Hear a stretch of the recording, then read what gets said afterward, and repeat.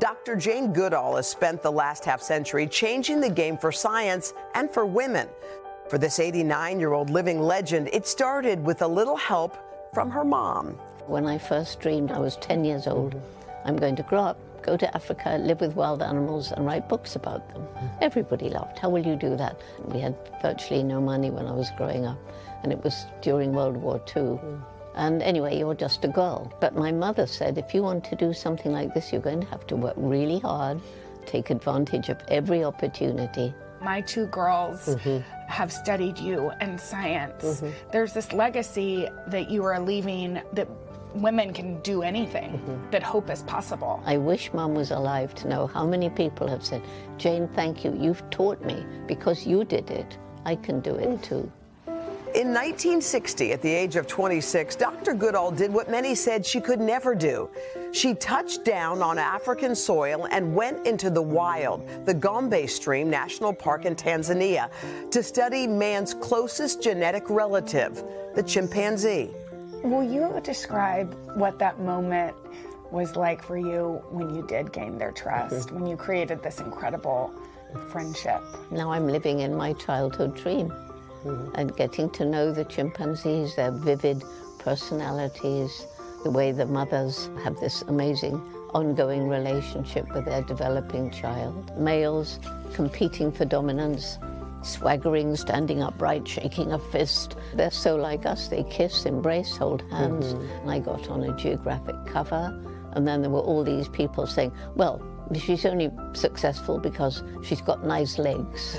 That's what they said. If somebody said that now, you'd probably sue them, right? But back then, my attitude was, well, if that's what gets me money to study the chimps, which is my passion, thank you, legs. And so began the world's longest-running study of chimpanzees. Her scientific studies revolutionized the relationship between humans and animals and our knowledge about primate behavior.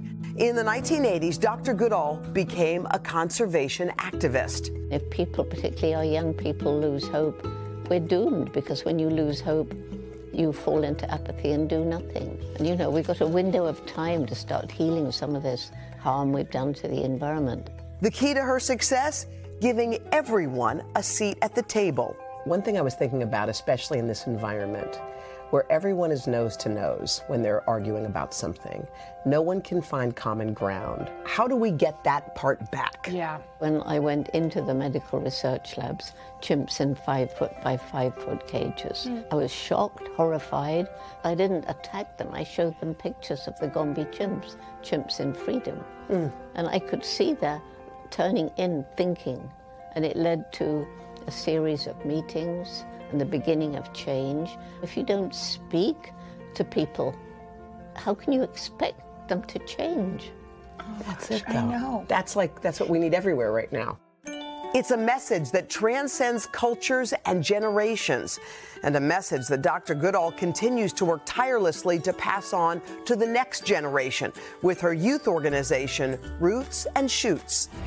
The new Apple TV Plus show, Jane, is inspired by her work. Only if we understand will we care. Only if we care will we help.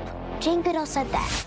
I hope that just from watching, they can then go to doing. Hope, is that something that you are still full of at this point in your life? Well, my main hope is the youth, because once they know the problem and they're empowered to take action, they're so full of energy, enthusiasm, determination, and they are changing parents and grandparents. That's the way to change minds, is to reach the heart first. As Dr. Goodall approaches the 10th decade of her life, she continues to travel 300 days a year. When she's not working, she lives with her sister in their childhood home in southern England. If you ever had a day and your calendar was empty, what would you do after you opened your eyes that morning? I'd want to be somewhere out, preferably in a forest, alone in nature. Is that where you're the happiest? That feeling of oneness with nature is so important, because we are part of the natural world and we need to respect it. Everybody has a role to play. Everybody makes a difference. We just have to choose what difference we make. We can plant trees, we can clear litter. Sometimes people, when they see how big the problem is, they're like, it's too big, I can't do anything. But we can. There's little things that all of us can do. Yeah, because the little things, when you multiply them by hundreds, thousands, millions, probably eventually billions, lead to a better world. Wasn't that amazing? What a great conversation. That everything she said has stayed with us. Like you can do one small thing for the environment every day. Every single day. Yes. It's within our control. We got that. Is. By the way, Jane is out today on Apple TV+. Yeah, it'll be fun for your kids to watch.